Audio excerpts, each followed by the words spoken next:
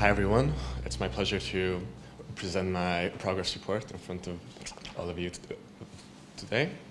My thesis title is The Effect of Oral Contraceptives on Metabolic Balance. I am a 6th-year medical student studying here at Semmelweis University, and I'm also a PhD student at the Department of Gynecology. My supervisors are Szabolcs Bárbiró and Márton Keszthelyi, and my SMS is Isabel. Our vision would be to seek out the best oral contraceptive for optimizing metabolic parameters, and our mission would be to identify a high-risk population and determine an optimal combination based on these metabolic parameters. We have 2 specific goals: to investigate the effects of oral contraceptives on carbohydrate and on lipid metabolism. My first project would be investigating the effect of contraceptives on carbohydrate metabolism. This would be a systematic review and meta-analysis. A short background: oral contraceptives are one of the most commonly used forms of contraception. Over 70 million people use it globally. It's so popular because it's comfortable, it's effective, with perfect use. So if taken consistently, the failure rate is below 1%. This 7% number takes into account occasional missed doses or other factors that can reduce effectiveness. It's also popular because of its non-contraceptive benefits. It can reduce acne and dysmenorrhea. And as every drug, this also has side effects.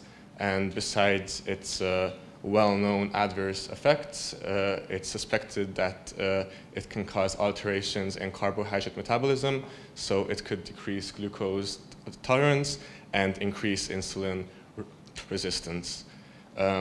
These could be risk factors for type 2 diabetes and cardiovascular disease, but there are no conclusive guidelines in the matter, so we aim to assess the effect and safety of these medications on carbohydrate metabolism. Our population would be oral contraceptive users. We would be doing a before and after comparison. So our intervention would be oral contraceptives, and our outcomes would be the metabolic parameters connected to carbohydrate metabolism. So fasting glucose, fasting insulin, would include a glucose tolerance test, ideally at 30, 60, and 120-minute marks. It's quite important, and the area under the curve for the test mentioned before. Our hypothesis is that oral contraceptive combination could worsen metabolic parameters. So our clinical question in the matter would be, does the use of oral contraceptives have a negative impact on carbohydrate metabolism in women when comparing before and after usage? Because of lack of time, I only brought one key article. The population examines healthy women using oral contraceptives. The intervention is quite the same, so it compares 2 kinds of combination oral contraceptives.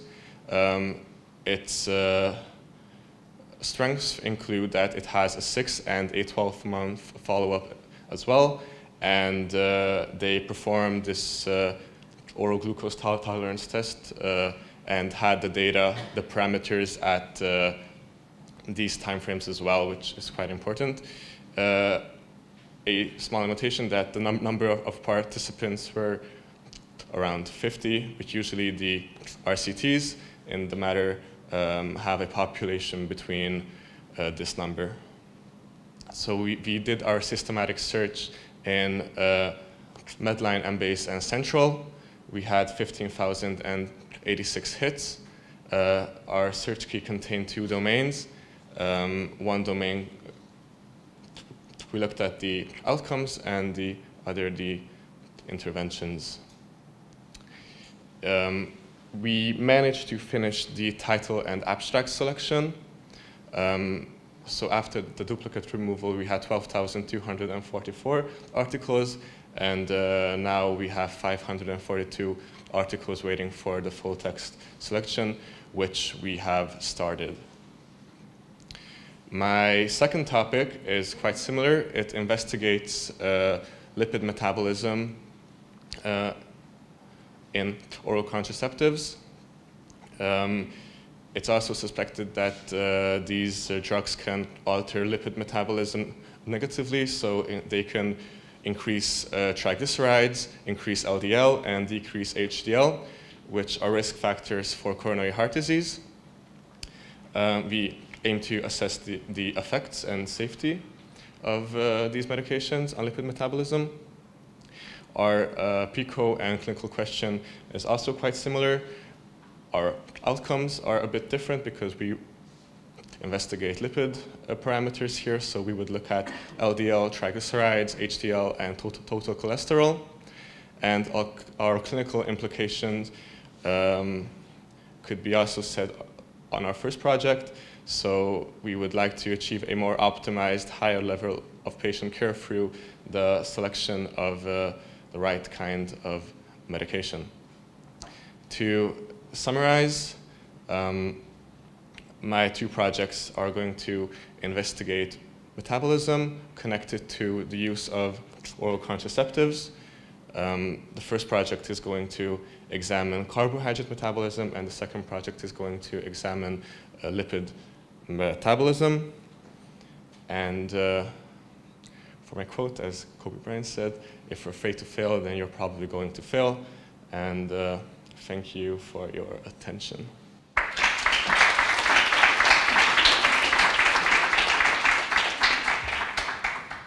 First, I would like to congratulate you on your great presentation.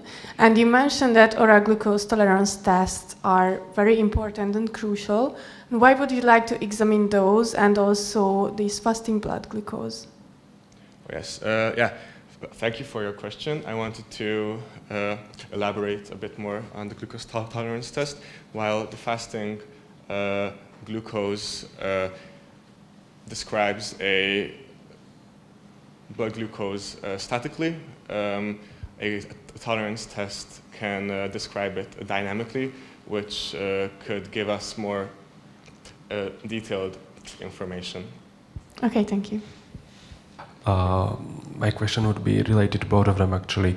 Both glucose tolerance and lipid profile have many confounders like age, weight, etc. Do you think you will could subgroup for those parameters, or how would you deal with them? Yes, for sure. We talked about doing subgroups. That's actually part of our plans. We will probably do subgroups in different with traits of different metabolic parameters. For example, BMI or diabetics or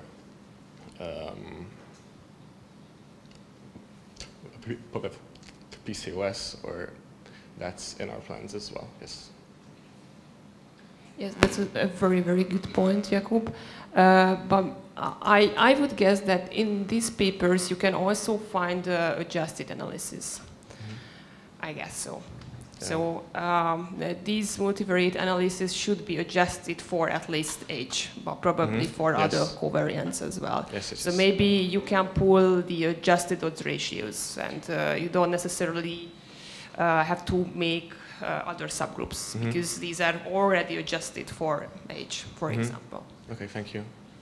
And you mentioned, congratulations for your presentation. So you mentioned you want to examine high-risk populations. What did you exactly mean by that? Oh, yes, that is also connected to Jakub's question.